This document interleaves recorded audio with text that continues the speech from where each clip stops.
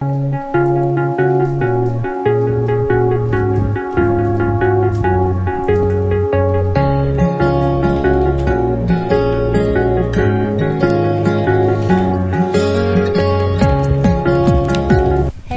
Jordan. What is it, Mom? I just got a letter from the high school. You have been invited to the new student orientation because you are starting there in September. It is next Tuesday, from 10 a.m. to 6 p.m. What? No, I don't want to go. I want to keep enjoying the rest of my summer. Well, I think you should go. I think it will be helpful for you, because you will get to know more about your school and meet new people. No, I don't want to go.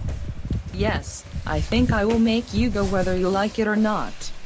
If you refuse, you will be grounded for the rest of the summer. Okay, fine, I will go.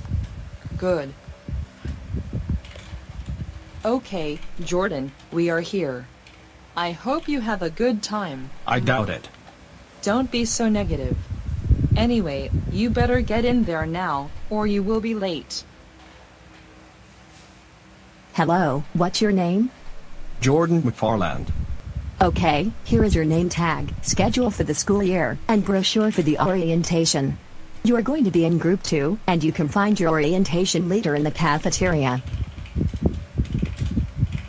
Hello, what's your name? Jordan McFarland. Okay, you are in my group.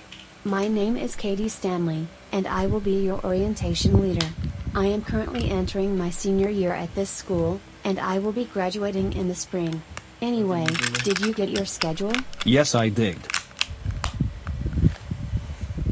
Oh, yeah, I had Mrs. Davenport and Mrs. Harrison when I was a freshman. They are bad teachers. Great, just my luck. Well, other than that, you have pretty good teachers. Anyway, we just have to wait for the rest of the group. 3 minutes later. Okay, everyone is here. Now it is time to head down to the auditorium for the assembly.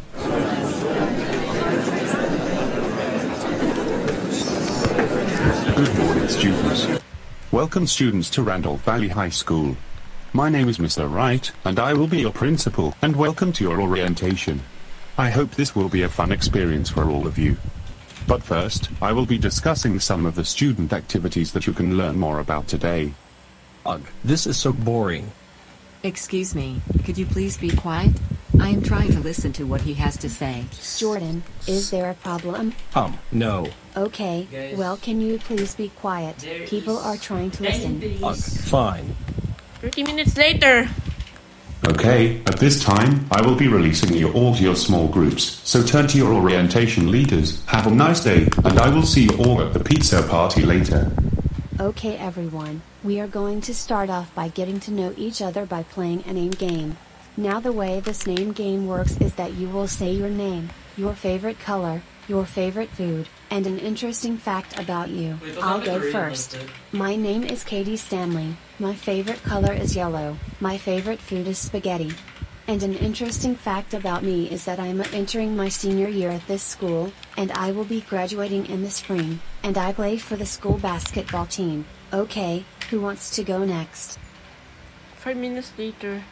Okay, I think that is everyone, except for you, Jordan. Why don't you go? No. Oh, come on, Jordan, it's not that hard. Okay, fine, I will do it. My name is Jordan and I just want to get out of here. Jordan, is there a problem? Yes, there's a problem. First of all, I was brought here against my will. Second, this name game and all the other things we have done so far today are so stupid. Whoa, calm down. No, I will not calm down.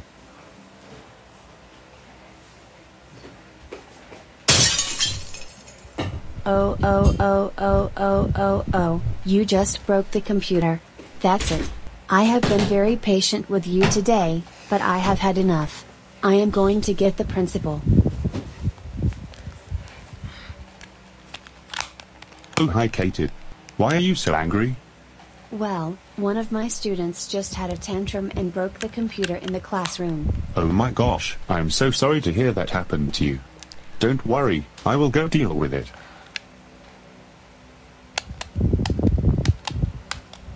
I need you to come to my office. I can't believe you threw a tantrum for your orientation leader, and you broke a computer monitor. Thankfully, you didn't break the whole computer, so it won't be too expensive to replace, but still, I have called your parents to come pick you up. Also, I heard you being disrespectful during the assembly earlier. That is not appropriate.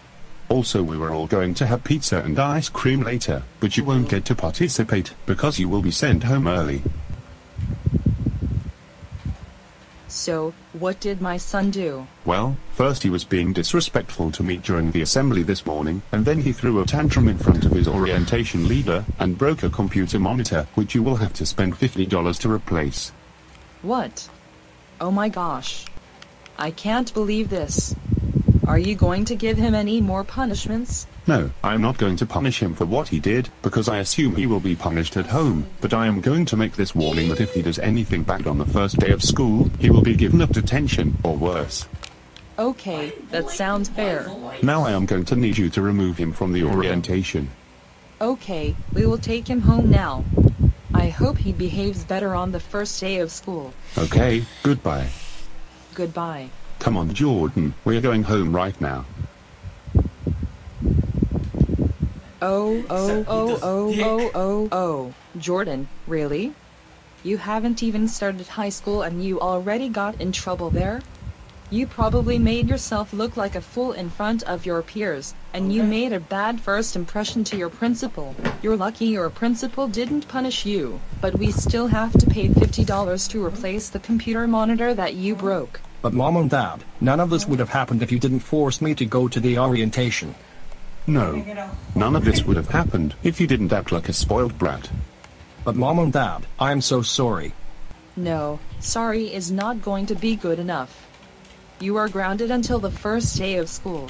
When we get home, you will go straight to your room. Also, because you really just made a bad first impression to your principal, and because he was nice enough to not punish you, you will be writing a letter apologizing to your principal and the orientation leader for what you did. Well, what are you waiting for? Go to your room right now. Wow.